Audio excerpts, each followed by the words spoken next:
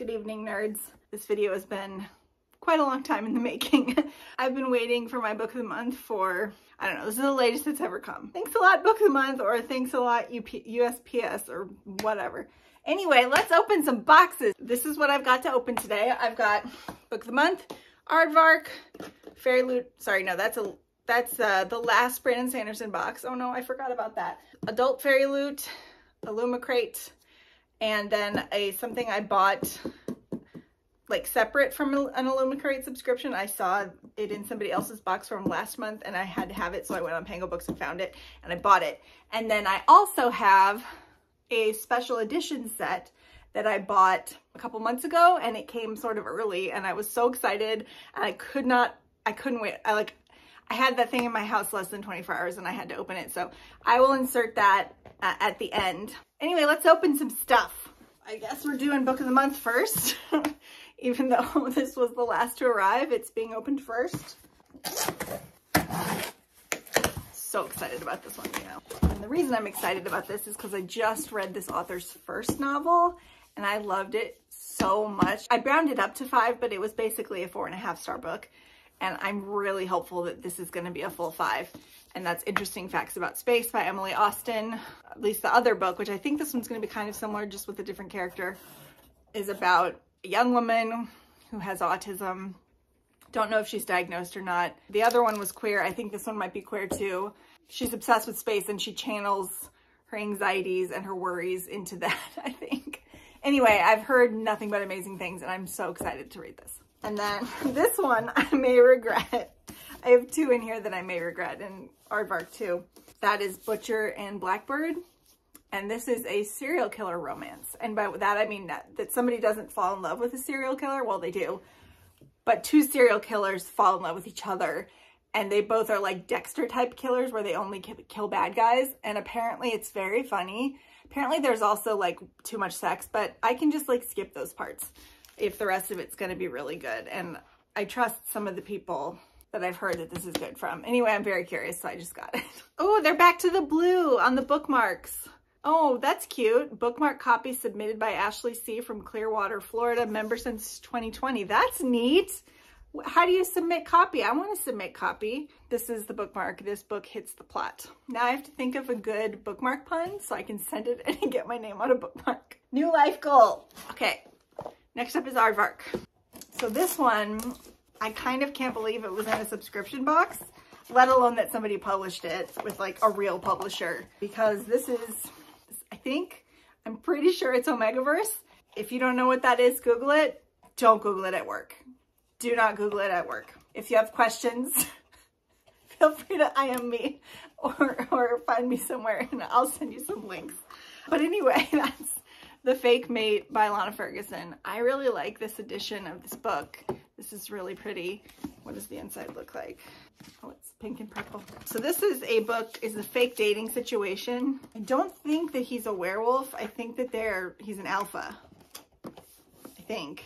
Is he a werewolf? I think he's a werewolf. It's a romance between, and the fake mate, because like mating is a thing. Like your perfect mate. Anyway, I don't want to explain it. Again, if you have questions, find me somewhere else. Lindsay and I are buddy reading this in February, so I'm going to get to it pretty soon, and I'll have thoughts, I'm sure. What do they got this month? There's a scavenger challenge, which I should do. And then this month's bookmark. Ooh, they went stripey. They've never gone stripey before. And then this says, please use in lieu of a bandage or chewed on pen. I've never used it. Wait, I have used a Band-Aid as a bookmark. I have. And a pen. I don't chew on my pens though, but I have used a pen. I'm gonna save Sanderson because it's the last one ever. Let's do Illumicrate. So this is the December Illumicrate. I already know what the book is. I know what the books are ahead of time for most of these boxes, if not all, because I want to be able to skip them. I'm gonna do that more from now on. And if I ever skip, I'll like still talk about the book and why I skipped it. Here's the book, The Principle of Moments. It is getting no buzz anywhere, but it does sound interesting to me, so I do want to read it. I just haven't seen anyone else reading it, and the only people I've seen adding it are people who've got it in Illumicrate. So that's never a good sign, but maybe it's great anyway, and I just haven't seen people reading it. This is a sci-fi. I think it's a space opera, actually. Pippin, don't eat those. Don't eat those. It's got the little stringies. Ooh, this is thick. So here's the book. There's the spine. Those are the pretty edges. Those are pretty. I'm not a huge fan of this cover. The original cover, though, I don't like even more. So this is an improvement. Ooh, that's pretty. But let's talk about the summary here. It takes place in, looks like, 2 different timelines. The years 6066 and 1812. And it's got time traveling in it. So it takes place in the far future, and then there's somebody who's a time traveler who's trying to fix something. They're in Regency London. There's a British museum involved. Okay, there's a prophecy. This sounds really good. I hope it's good. But it worries me that no one's been reading it. Maybe they're just dummies. So let's see what it looks like naked. So this is what it looks like naked. Not too fancy, just a quote. It says, "Courage is the only thing stronger than fear, and love is the thread that holds the atoms of this universe together." Scientifically inaccurate, but a lovely sentiment. Inside of the book, is that a time machine? What is that? It's got these pretty end papers. Are they different on this side? Yep. So yeah, that's a time machine because this is Regency London. This is 6066, presumably. So this will be interesting. I have absolutely no idea when I'm gonna get to it though. This one I'm super excited for. I got spoiled for this one. These people who don't warn you when they're going to show you in a haul a book that you don't want to be spoiled for. I've had it. And this person works for Fairyloot. I'm sure some of you know who she is, but this is the second time she's spoiled me. Sometimes I don't care about being spoiled, but sometimes like I'm really looking forward to the book and I don't want to be spoiled. And this is one of those cases. Okay, so the theme is eclipse. Spoiler card if you want to be spoiled. Again, I already know what the book is. So I'm glad it still comes in these little bags. I wonder which is more eco-friendly, the plastic wrap that the Illumicrates come in now, or this situation. Okay, so we've got blue, which I've only seen the cover. I haven't seen the rest of the book, so just the cover is spoiled for me. Oh, is there a letter? Yes, from Saara El-Arifi.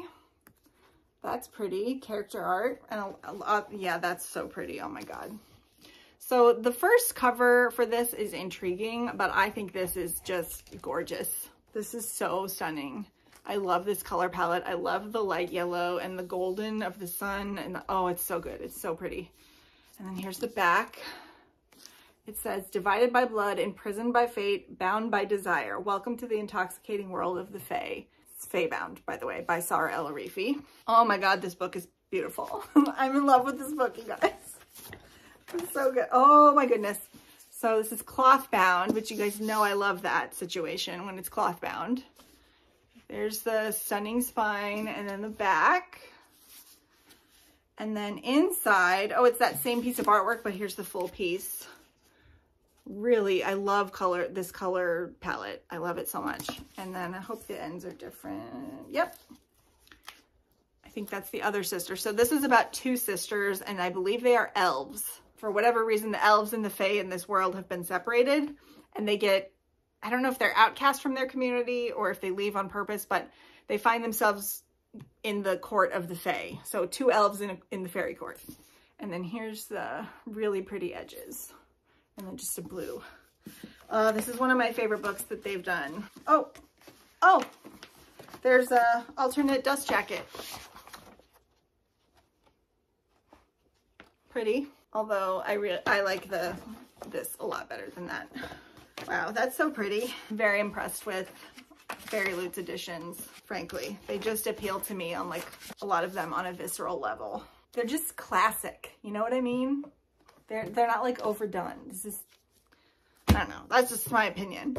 Actually, right now, let's cut, since I just did Fairyloot, let's cut to my opening of a Fairyloot special edition set, which is the first one of these I've ever ordered. So past Ashley from like 2 weeks ago. Here you go. Okay, so I'm sure as my future self has told you, I was too impatient to wait for this. I've been looking forward to this so much. So I'm gonna open it now.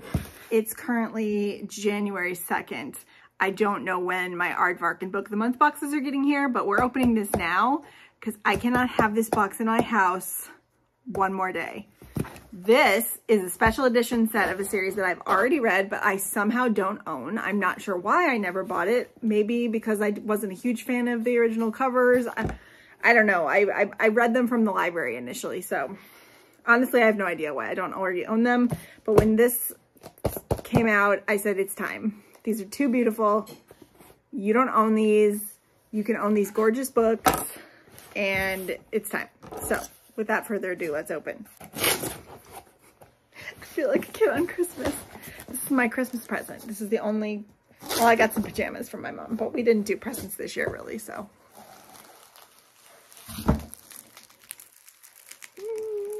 Here we go. Oh my God, they're so pretty. Holy I am making a mess.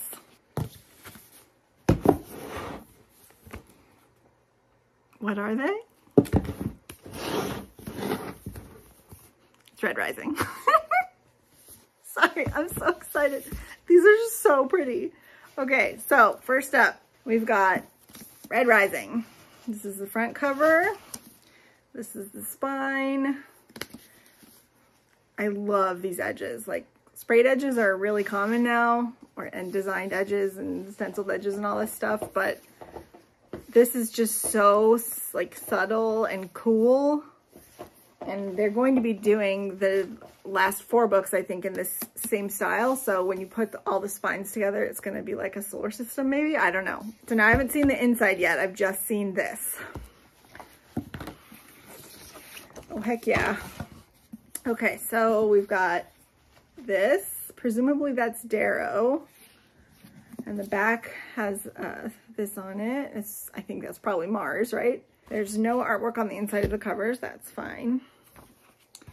And then the inside, which is that colored. So yeah, that's definitely Darrow. And let's see what's... Okay, it's been too long since I've read these books, so I actually don't know who this is. But I'm sure it's a great representation.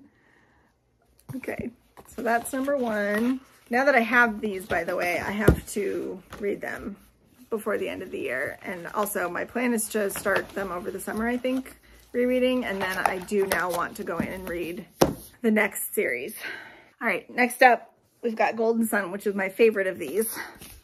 So this is the front cover. I'm not sure exactly what that is supposed to be.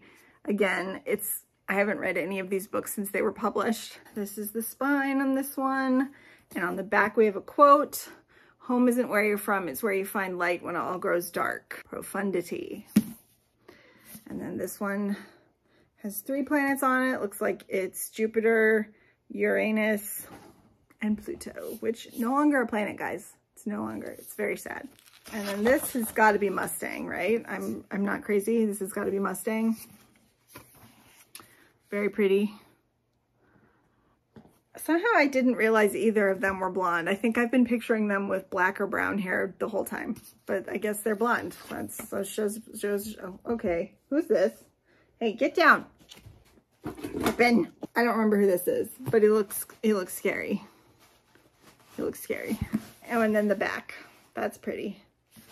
These are really pretty. And they're like, I like that they're not overdone and everything like artistically flows together super well. Like they're not over the top. They're subtle but classy. Anyway, that's how I feel. And then the last one is Morningstar. That's obviously a Centurion helmet. This is the spine. And then the back has another quote.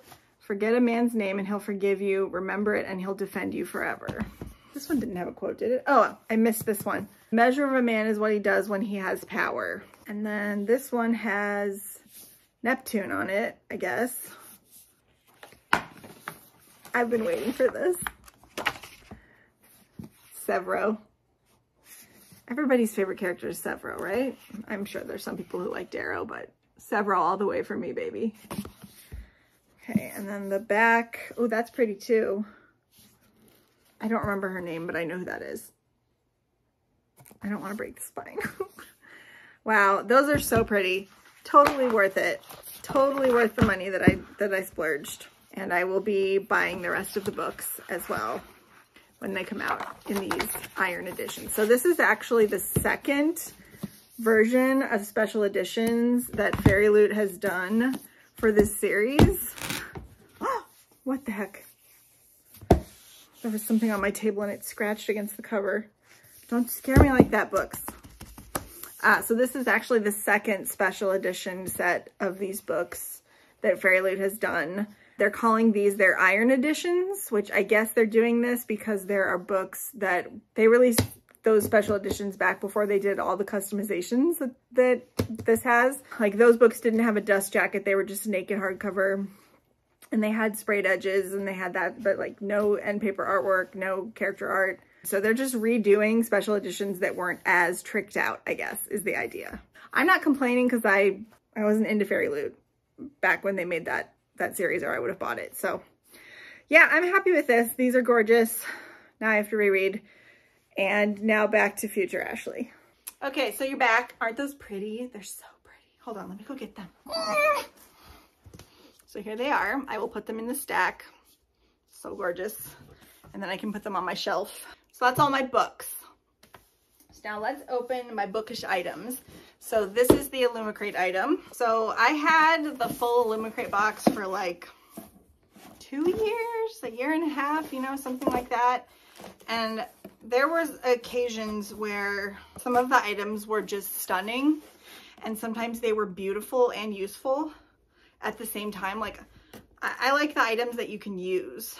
And one of my favorites that they do are drinky things. Like, I've gotten tumblers, I got mugs, I got silverware from them, I got plates, just useful.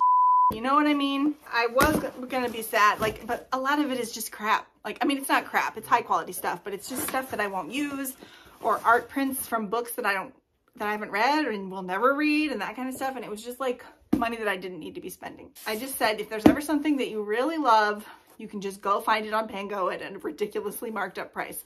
And this wasn't too bad. It was only $15, which I think is fair. Like, it's a mug. So if you bought a mug in the wild, you can easily spend $15 to $25 nowadays. So I think that was more than fair in terms of price. So this is a Rosy Thorn mug. And those of you who know me will know why I'm so excited about this. I have a bunch of other Rosy Thorn mugs. I have the Song of Achilles. I have Gideon the Ninth. I have the Winter Night trilogy. I think those are the 3 that I have. And now I have Murderbot. Boy, Sanctuary Moon. Murderbot's watching their soap. There's Murderbot. And Murderbot is on a space station. I'm so happy I have this. If I break it ever, I will cry. And I'm gonna keep the box. Is that weird? And I don't put these on a shelf. I use them. I drink tea out of them. And they get stained and I have to scrub them. I'm so pleased. I love Murderbot so much. Last box, sadness. This has been so much fun getting these every month. I'm really sad about it. I wish another author would do this. I mean, there's no other author that writes 4 extra books in a year and a half or whatever he did. But I wouldn't mind like the goodies either. Like, the goodie boxes have been really fun, even without the books. Okay, so this month's box says there are stories to tell. Whit, he's been the overlord of this whole Year of Sanderson experience. I already know one of the items in here because I've seen people reading it on Goodreads. Oh, there's a thank you, and it says scan QR code for a special message from Brandon. Okay, I will do that later. I won't subject you guys to that. Here's the spoiler card if you want to look and be spoiled for what's on here in the box. No babies. You leave mommy's stuff alone. Ooh, there's 2 pins in here. I was only expecting 1 pin. Okay, let's see who we've got. Oh my God, it's a Brandon Sanderson!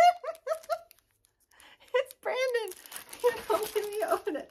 And it says the number of the pin is 000, Brandon. That's amazing. I love it so much. See, 000, Brandon. Oh my God, these guys are nerds. Okay, well, I'm definitely putting that on my pin banner. And let's see, who's the last one? Oh, of course, Kelsier. Who else would it have been? I never picture Kelsier as blonde. He's not blonde in my head. He's got like dark brown hair, almost black. I'm sure they probably said he was blonde in the books, but I have never pictured it. My mind is just like glossed over that. So this is the item I got spoiled for, and this is a short story. And apparently it is one of Brandon's staff. He wrote this and he never sold it to anyone, and he says it's really rough and it's not in publication, whatchamacallit. It's not ready for publication, and like it's not good enough. And he says that, like he knows when his stuff isn't ready. But this is one of his staff. I forget which one. Maybe it says inside of the book. It's his favorite short story of Brandon's. So he asked him to put it in the box, and they made a cute little hardcover. I made a cute little hardcover. And I don't remember what it's about, so let's read the spoiler card. Let's see if I don't get spoiled. A Sanderson Curiosity. Celebrate the finale of the Year of Sanderson with this previously unpublished short story from Brandon's early days of writing. And the ebook is available for everyone if you're wanting to check it out. I think it might be, it's either free or ridiculously cheap. I can't remember. It's called Long Chills and Case Doe, which is a super weird name. Peter Alstrom is the one that loves this one. It's a hard-boiled detective. So it'll be interesting to see how he does with one of those. Socks! I love socks! Okay, they say err on the side of awesome. They're one size fits all, so I think they're gonna be a little big, but hopefully they will shrink when I put them in the dryer. And they have the dragon steel logo. Oh, that's a nice touch. They're combined with thread instead of plastic. And then they've got a little embroidered dragon steel. I love socks, you guys. I didn't used to be a sock person, and now I love socks. And I think there's only one more thing in here. What the heck could this be? So I just got spoiled for what this is, but I will not tell you. Their boxes are so nice. Like I don't even, this is just the box that it comes in, and it's like one of the nicest things I've ever held. Oh, wow. Okay. See, this is one of these things that it's like so useful and thoughtful, but I will never use it because it's too pretty. So it's a writer's notebook. It says there are still stories to tell. And it says on the spoiler card there are customizations. So let me see if I can show you what those are. Okay, so it's got end paper art from a lot of Brandon's characters. It looks like Paladin. It looks like somebody's having a fight with it's Bridge 4 carrying the bridge. And then Seth. So this is a Stormlight one. Kaladin and Seth. And then scenes where they're in. See, just opening it is creased the spine. I get upset about it. Okay, oh, and it's a bullet journal. So it looks like he's got a little note in here to me. And then it's got quotes. And, ooh, there's a table of contents. Oh yeah, he's got prompts in here. So I don't know if you can see, there's a bullet journal on one side of the page, and on the other there's lined paper. And I think that all these prompts are just things to make you think and make your brain start spinning. This one just says Vikings versus Cthulhu. Spook Alley, where they really kill you and you're cloned back to life afterward. There is a king in history who was so unlucky people refused to say his name. Make this unluck real in your world and show what it's like to be this person. That's fun. I bet he had fun coming up with these. Okay, and then on the back we've got Vin. Not sure who that is. Oh, that's the Lord Ruler. Elend and Sazed. Wait, why did I suddenly forget how to pronounce one of my favorite characters' names? Sazed. It's Sazed. Yeah, Vin in her party dress. And up there, and that's the Lord Ruler. And then it looks like, oh, Miss Burn Era 2. Oh, Asteris. So yeah, that's really neat. Good way to end it out. Okay, well, that wraps up my unboxing. Let me get all of this crap together. So let's hold up these books. How do people do this? I'm like, okay. Here's my books that I got. Most of these have really pretty spines. Oh, blue and black.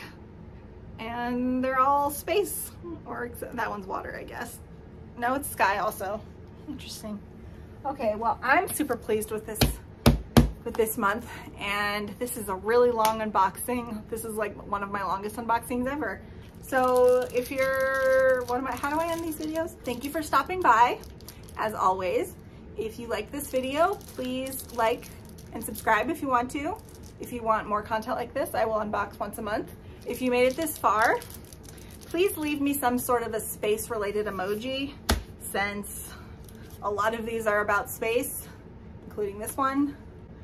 Otherwise, let me know if any of these are on your to-read list or if you've read any of them. I'm suddenly forgetting how to end videos. Thanks for dropping by. I hope you have a great rest of your night. Love you, bye.